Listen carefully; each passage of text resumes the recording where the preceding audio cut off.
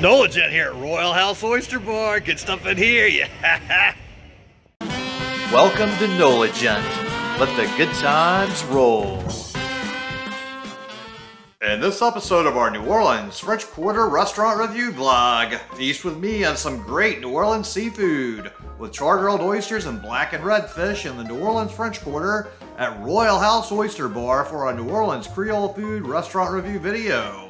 Royal House Oyster Bar is located in the New Orleans French Quarter at 441 Royal Street, which is on the corner of Royal Street and St. Louis Street. This building was originally built as a family home, but the first floor was converted into a restaurant, and they still have the signs up on both sides of the building that say 3 generations of Tortoricis have owned the nationally famous Tortorici Restaurant. Louis Tortorici left his native Italy for New Orleans and founded the Contessa Antillina Society, and on September 8, 1886, he became its first president. His son Anthony opened Tortorici's restaurant in 1900 with his father. His sons Anthony and Joseph became the proprietors in 1946. Sadly, Tortorici's closed after Hurricane Katrina, and then Royal House opened up in 2008 in the former location of the longtime Italian restaurant. Royal House Oyster Bar is located directly across from Antoine's restaurant, which was opened in 1840, and I've got a few videos on that you can check out. So this little area here has got quite a lot of restaurant history. So let's go ahead and head on inside here and check this place out, and there's immediately a bar when you first walk in. Now we're gonna head upstairs and check out the balcony, as they do advertise their balcony seating.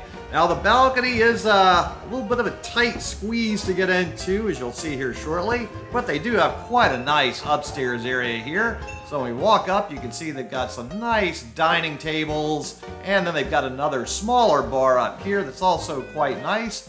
This is a great space up here for events or as a private dining venue, so it's definitely great to know about areas like this in the city. And then we'll go out to the balcony here where you can see it's a little bit of a tight squeeze, but you get a fantastic view.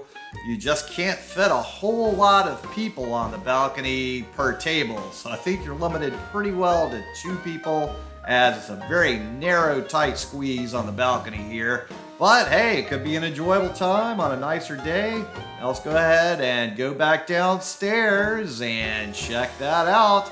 So the main bar is where the action's at here, and they've got quite a nice selection of adult beverages in the beer category for me, and every other category for the folks that like other things. Then they have another dining room here in the back that's a pretty nice area. So it's not a huge downstairs dining area, but this is usually pretty busy down here, full of folks. So it's got a constant flow of people for the most part. So let's check the menu out now. So we start out with oysters, of course. So we have raw oysters on the half shell, char-grilled oysters. Then we have appetizers with spinach and artichoke dip, fried alligator, blue crab claws, crispy oyster tostadas, fried eggplant, soups and salad, chicken and andouille gumbo, French onion soup, royal spinach salad, chicken Caesar salad. Then we have po' boys and sandwiches with a Gulf shrimp po' boy, crispy fried fish po' boy, oyster po' boy, crispy fried oyster BLT po' boy, Royal House cheeseburger, alligator po' boy, roast beef po' boy, blackened chicken sandwich.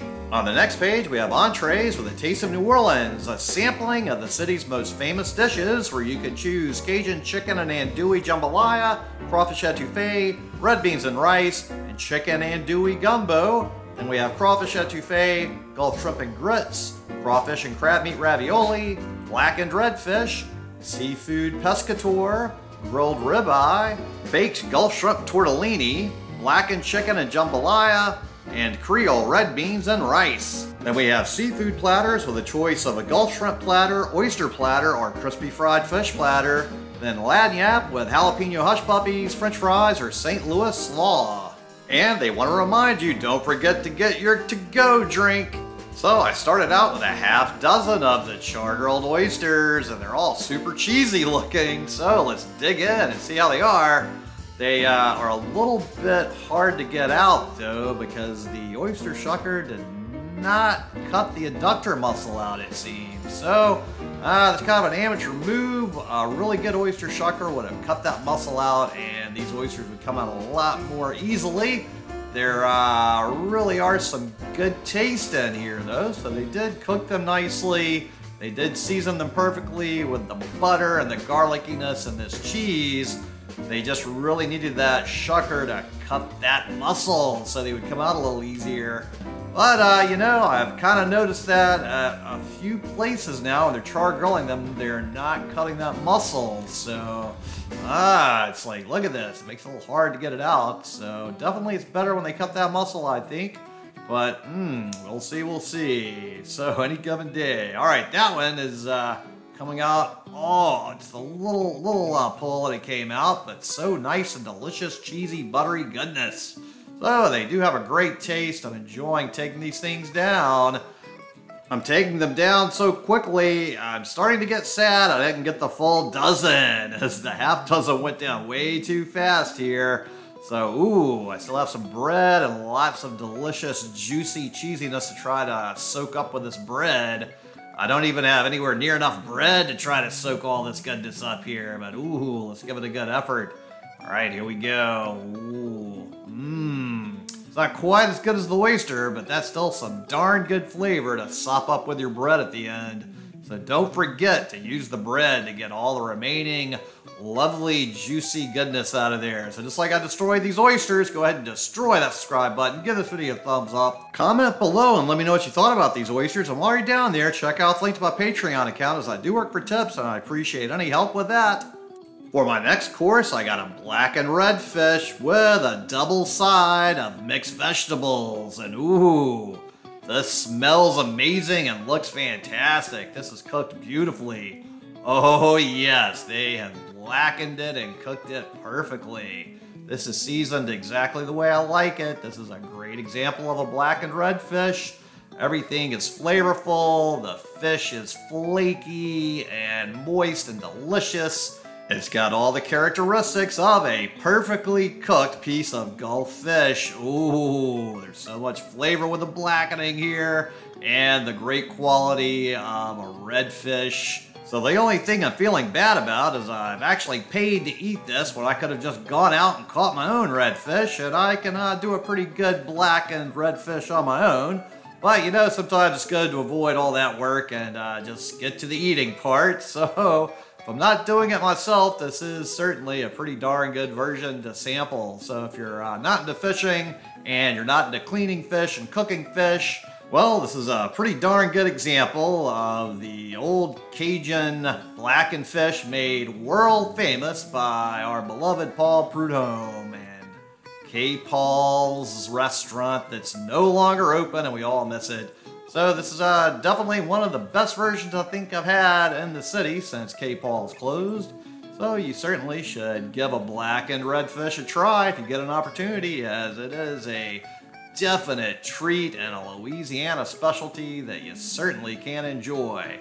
And Applebee's may say they do some kind of New Orleans blackened something or another, but it's not the same. Don't believe it. Don't believe all that until you gotta actually eat the real thing here in New Orleans, and then you can make a comparison to it. If you want to go full authentic, you just need to go out to the Acadiana region of Louisiana and eat this with the Cajun folks out there, as hey, you know, they always do a great job with their food too.